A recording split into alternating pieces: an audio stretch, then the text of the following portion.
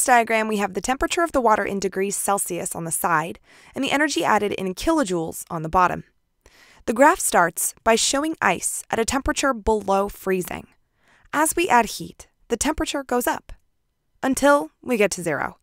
At 0, even though heat is being added, the temperature isn't changing. This is because the heat is going into changing the phase of the water from solid to liquid, not in increasing the kinetic energy. The amount of energy required to either melt or freeze water is 6.01 kilojoules per mole.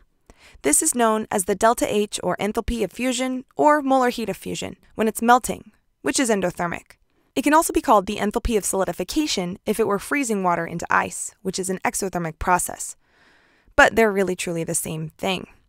Once all the ice is melted, the heat will raise the temperature of the water until it hits 100 degrees Celsius. This is the boiling point, or vaporization point, of water. Now it will take 40.7 kilojoules per mole of energy to turn the liquid into a vapor. This is the delta H of vaporization for water, and it's an endothermic process.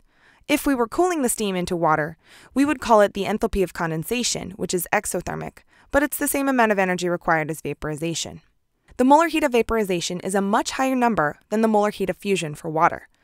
This means it takes more energy to change from a liquid to a gas than it does to change from a solid to a liquid in the case of water.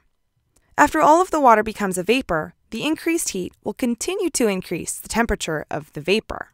This is also why steam burns are worse than hot water burns. They have a much higher temperature and can do more damage. So how can you calculate all of the energy required to go from ice to steam? It's going to take a few steps. So let's try a problem. Calculate the amount of heat necessary to vaporize 125 grams of ice at negative 10 degrees Celsius. We'll need this information: Q equals mc delta T, the specific heat of water and ice, and the enthalpy of vaporization and fusion of water. So now let's break down the process. First, we'll calculate the energy to warm up the ice to 0 degrees Celsius. Since the temperature is changing as we add heat, we'll use Q equals mc delta T because it includes delta T, change in temperature. We'll also need the specific heat capacity of ice, which is 2.1 joules per gram degree Celsius. Now we can plug in our data.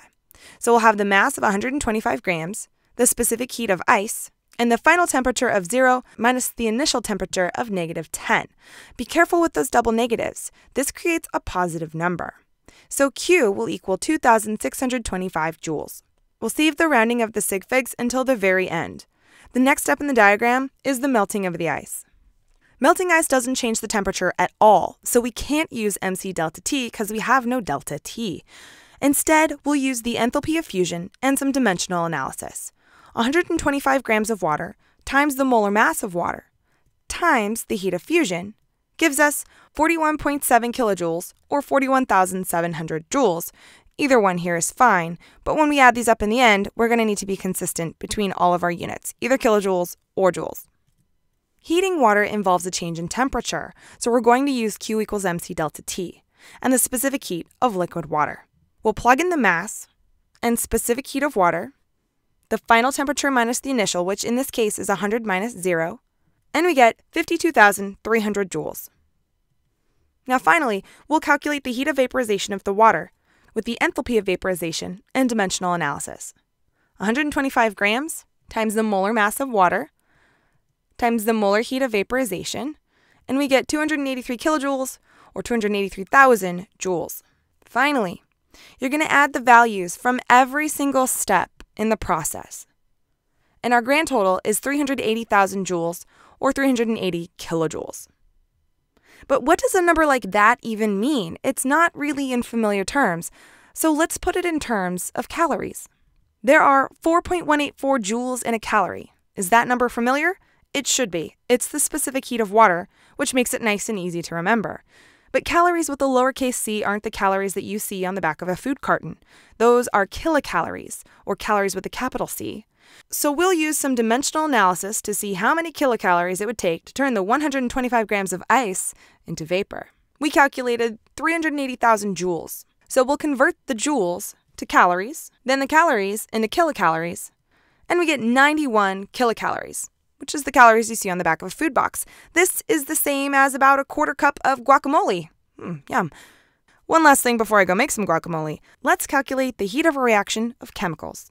This process is really just like calorimetry, but instead of putting some object in water, you'll mix two chemicals together in the calorimeter, or dissolve a chemical in water. You measure the temperature to its highest or lowest point to get the final temperature. Let's try an example with the molar heat of solution.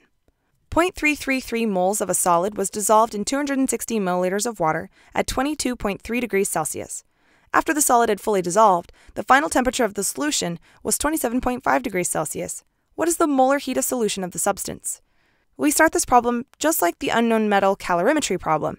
We'll calculate the Q of water first because we have all of the information for water. And because 1 milliliter of water is equal to 1 gram, we can say that there are actually 260 grams of water.